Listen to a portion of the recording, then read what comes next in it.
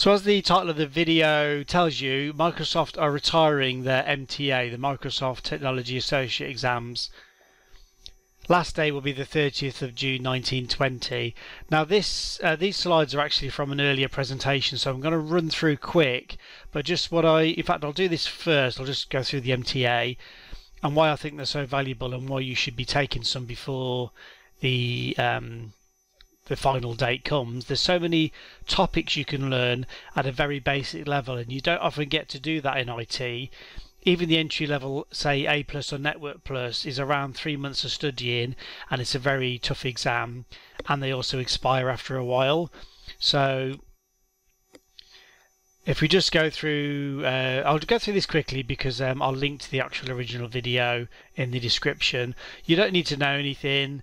You'll have a Microsoft certification on your resume, which is really valuable. Obviously they're a massive company.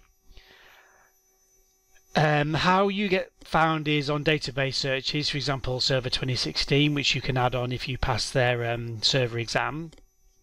You obviously can add the logo on your business websites and business cards. Very cheap to take. You don't need to renew because they last forever. You can normally study with free downloads, and again I'm going through this quick because this is a repeat of the original slides, which I'll link in the description. You don't normally need study guides either because the topic is quite a small one.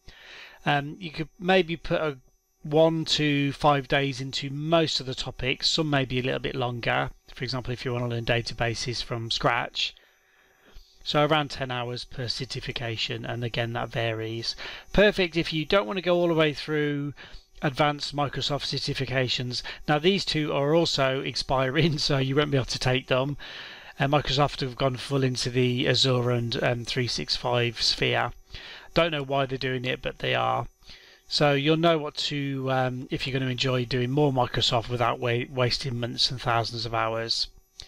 Again, I've mentioned job searches, so you'll be found on that particular technology. Perfect for entry level, so desktop support and basic network support, basic security support, database support. If you're very busy and want to pass an exam but you're just struggling to get motivated, I highly recommend doing the MTA also, because you get into good habits and you'll get a quick easy win, and it's cheap. They never expire, so this is why I'm saying pass them before the end of June 2022, because you can keep them on your resume forever. Most of them you've got to resit for other vendors and other Microsoft exams. Alright, and then the other really big win is it's around 80% or so of many of the other certifications. So Windows operating systems covered in A+, servers covered in Network+, loads of crossover, and I've already mentioned security at the start. The MTA hits smack in the middle. They're easy to pass, they're cheap to take, and they're valuable to your career, and there's very few certifications hit all of these three, and so this is why I'm recommending it. If you go to Microsoft website, you can browse their certifications. I'm going to, I've got a plan here, pass one or more before the expiration date and then keep them for life. So I'm just going to go to their announcement. You can you could probably Google MTA retirement FAQs, I guess, for the questions from Microsoft. Why they're doing it, they've obviously put a reason here. They're looking to expand role-based learning, so I think they're basically pushing their Microsoft 365 and Azure. So it doesn't really hold much water for me, this, because for database and security I don't see why they're retiring those, and some of the others like JavaScript, because it doesn't really fit in with Azure. But there you go. Which replacement? So basically they're saying take their fundamental certifications. Problem with this is, if you go to, in fact I'll just click on this. So a lot of these really you probably wouldn't be interested in. Security, yes, but then foundation in Microsoft Dynamics, Power Platform, AI, it's just all too specialized for most of us. Now if you really want to go into Azure, then obviously I'm thinking the only one really is the Azure Fundamentals if you're interested in desktop support, as I said. So none of these are really adequate replacements for the MTAs. I personally think it's a mistake, not that I'm sure they don't care what I think. So you can't have licenses for purchase after the 30th of June, but you'll be able to take the you'll have until June 2022 to register to take the exam. I'm not sure what they mean by selling licenses. I think maybe they're training. Can you pass before the 30th of June? If you pass prior to this, you'll earn the certification. You'll no longer be able to purchase vouchers after June 30th, 2021. But you can obviously book direct with the exam vendor. Before the exams expire, you have to pass. That's pretty obvious. Again, you can't. MTA will be required on or before the 30th of June.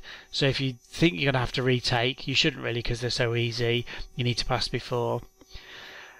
Nothing happens to the MTA. They will remain on your Microsoft transcript. So again, this is an exam that you'll have for life.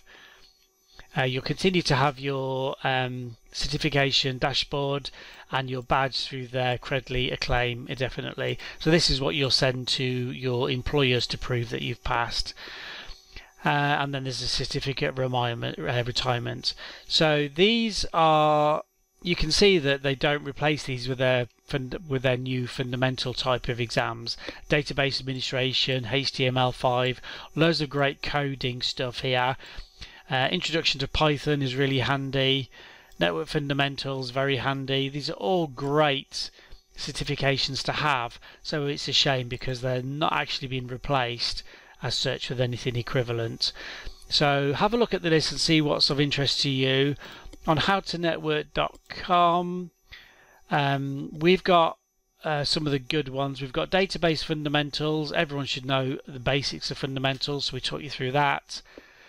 Windows 10, basically, Windows operating systems, Windows Server, MTA security fundamentals. We've actually got the Python as well. I think I've added that since I did these original slides. So we've got the Python too. So I highly recommend. It's only going to take you maybe a week, could be less, could be a little bit more, but you really need to put this as a priority if you ever planned on getting them. Underneath this video there's a link. You can go to howtonetwork.com/YouTube or the main website to browse, otherwise YouTube to get the deal.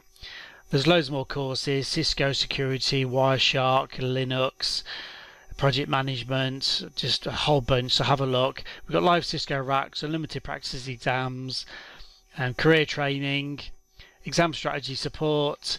So please do come over. Please, again, put this as a priority. Just move your other stuff back by a week or two, and then you can always resume. So that's the news. Thanks for listening.